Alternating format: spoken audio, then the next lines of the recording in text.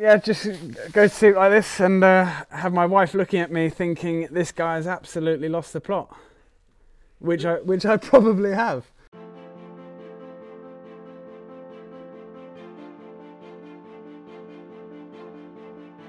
You know, people kind of take a step back and say, whoa, hang on a minute, has this guy completely lost the plot? You know, this is just not normal.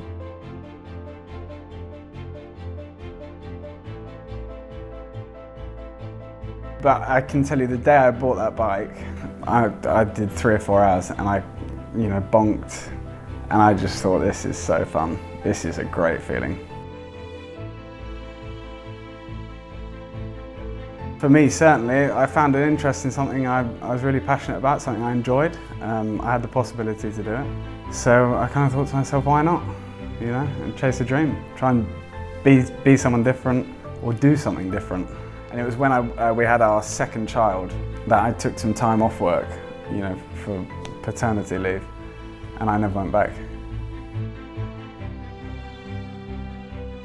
The training I was doing, I was probably riding 25, 30 hours a week, every week. That first year I rode something like 27, 28,000 miles, I think. And then in terms of the bikes, I've sold, like I said, I sold the Pinarellos because they're just, I don't really need that many bikes now, so I've just got this one, but I really like this. I raced on this towards the end of the year. This is the new Trek Madone, and the old Trek Madone had the brakes on the front. This is a rim brake one. I didn't get the disc because it's like ½ kilo heavier for no aerodynamic gain, so yeah, I wouldn't race on it. No, these are Kogel bearings in the bottom bracket, Kogel bearings in the wheels, which are fantastic.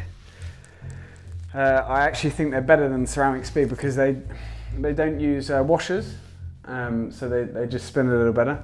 I've got a whole set here as well. These are to go on some wheels.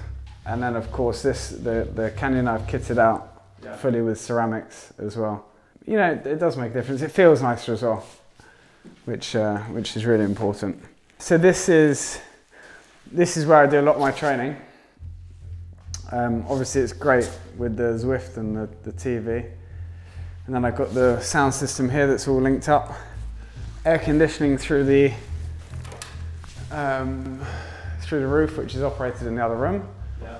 And then I've got a second air conditioning unit just that I put on my face to stay cool. You know, people think, oh, he thinks he can just come into the sport, and you feel that, you know, it's not difficult to feel it. People think you can just come in and do what you like, but I really certainly didn't have that attitude, and people have warmed to me since, and again, you can feel that people now actually respect what you've done or, you know, haven't done as it were.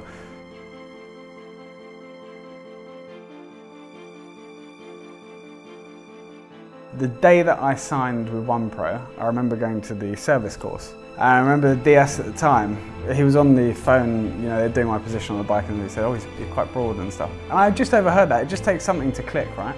Yeah, from then I was like, right, I'll show them how thin I can get.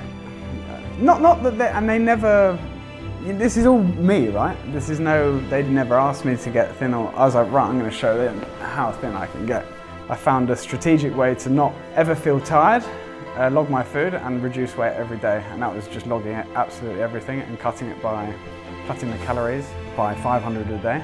I just did that every day until I got to next to no body fat.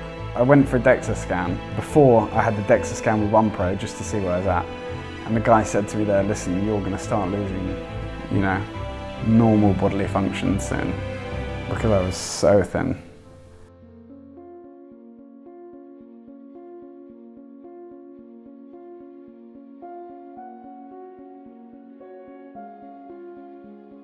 You know, everyone's got to push their own bike at the same time, whether you've got teammates or not. So I wouldn't say not having a team was necessarily that much of a disadvantage. I was probably more at an advantage by not having them because I didn't have to work for anyone else, I would argue, or ride for anyone else, or close gaps for anyone else or myself.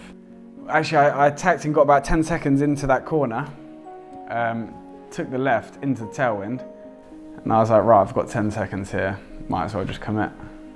And I looked back and they weren't really getting organised.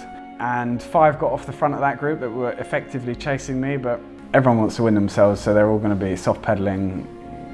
And once I'm holding a constant power. It's, you know, to bring back, you know, 30, 40 seconds becomes quite difficult.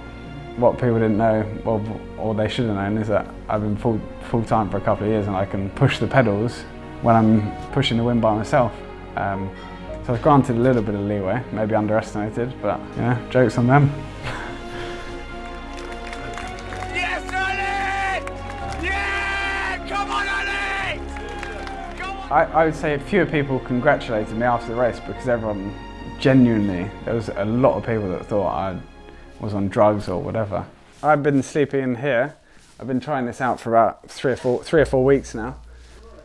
So yeah, we'll see. I can't really, I think it does work and I think I'm a good responder, but I need a little bit more time to. So what it does is reduce the oxygen level in the air. You got like, in the current air density is like 20.9% oxygen. And then I reduce it in there to about 14% overnight. By sleeping in there, you have reduced oxygen content in the air, so your body feels the need to effectively produce more red blood cells and oxygen. You become more efficient in transporting oxygen because you've got more.